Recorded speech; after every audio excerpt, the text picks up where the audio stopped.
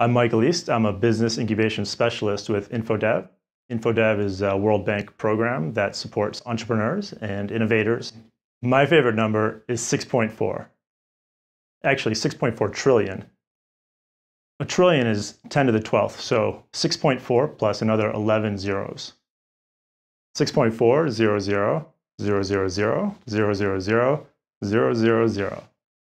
6.4 trillion is the size of the clean technology market in developing countries over the next 10 years. This is major new investment that will go into transforming the economies in developing countries. We really didn't know just how big this market opportunity was. So 6.4 trillion is about the size of the construction market in developing countries over the same time period. This tells you the amount of money that's going into new buildings, new infrastructure is equivalent to what's going into clean technologies. So it's huge, it's very, very big. What we set out to do was look at the entire amount of investment that would go into different clean technologies. This is renewable energy such as solar, wind, geothermal power, hydropower, green buildings, climate smart agriculture, then it's also waste management. So it's a number of different sectors. We have to add them up. We have to get the actual planned investment in different countries, and then we broke that down by regions. So it was a lot of work to do.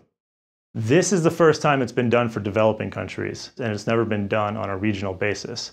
So for us, it was very important to know how does it compare the Chinese market versus sub-Saharan African market versus Latin American market.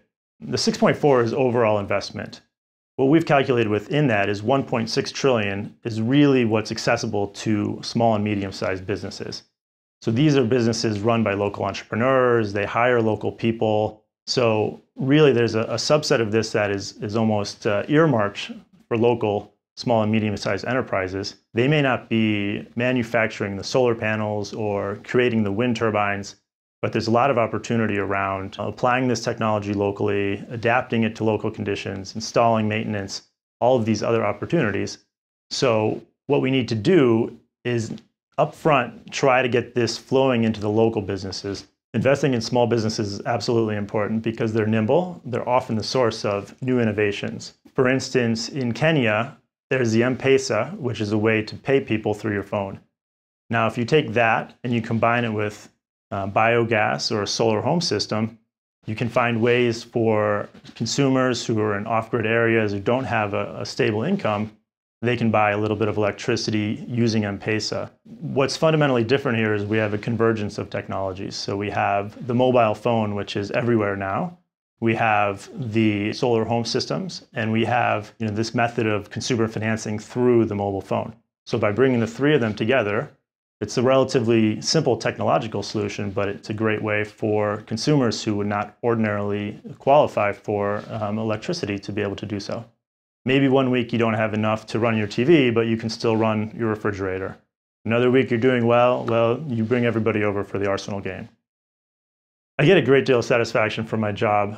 I think it combines both understanding of technology, which I think has one of the biggest opportunities to impact development trajectories.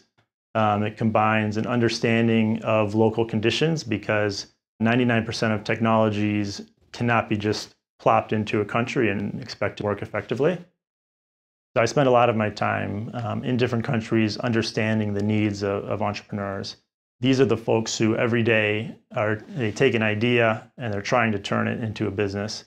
And that requires, running through brick walls sometimes.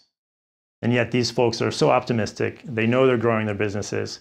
All they need is a little bit of help. And so being able to provide help to those entrepreneurs is really the best part of my job. So 6.4 trillion to me represents the future. So far, this money has not been spent. We know it will be, or it will be close to this amount, or higher or lower. But what's important is that we can use this as an opportunity for development. If we don't do that now, then the 6.4 gets spent over the next 10 years, and we've missed this opportunity to support local businesses.